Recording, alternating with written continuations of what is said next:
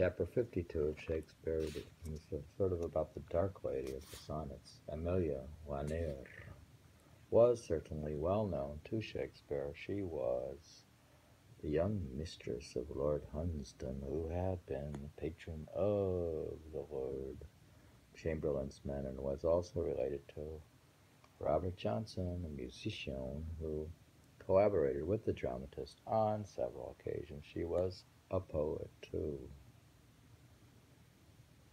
who at a later date dedicated one of her volumes to the Countess of Pembroke, born Emilia Bassano.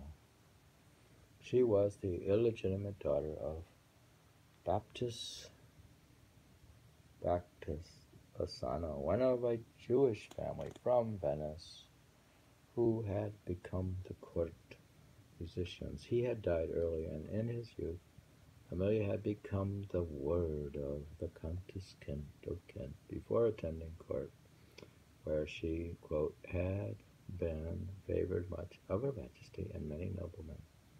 And, quote, among these noblemen was the old Lord Hunsdon, 50 years her senior.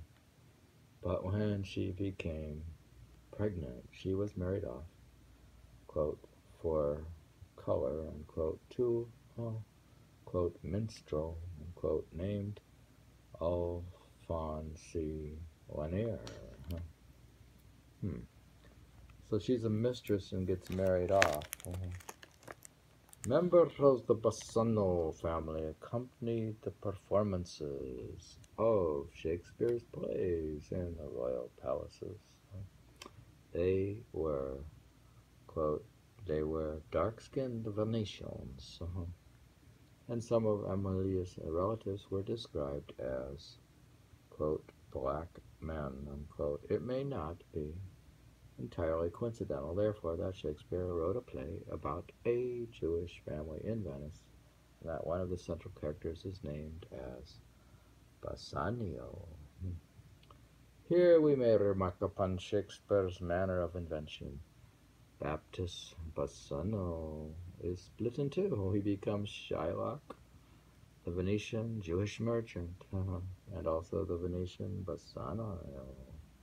Shakespeare loved the process of self-division. There may, of course, be some association, too, with Othello, also set in Venice. And there is a connection already noted with Rosalind of Love's Labor Lost, who is described as being black as ebony. Emilia Lanier, née Bassano, appears most clearly in the historical record by way of the journals of Simon Forman, Elizabethan Magnus, whom she consulted over the fortunes of her husband. It is also clear that the good doctor seduced her. Oh my goodness. They all seduced her. And that he was neither the first nor the last to do so. It cannot be known if she ever became Shakespeare's lover. And even if she was, whether she is memorialized as the faithless lady of the sonnets. There is, however, one suggestive detail. Simon Forman notes that Emilia Lanyer has a mole beneath her throat. In Cymbeline, Shakespeare describes a mole under the breast of the beautiful and chaste Imogen. That's in the Cymbeline. So that's what the book says about. We're reading about Emilia Lanier, one of the first women feminist poets in England.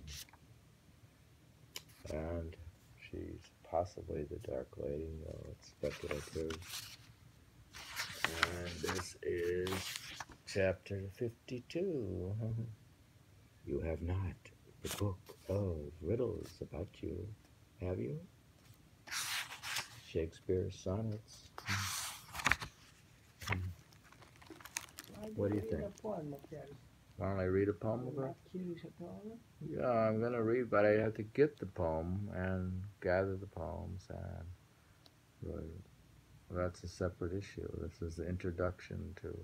It's actually about Shakespeare's sonnets and question of the Dark Lady, and it brings up Emily Lanier.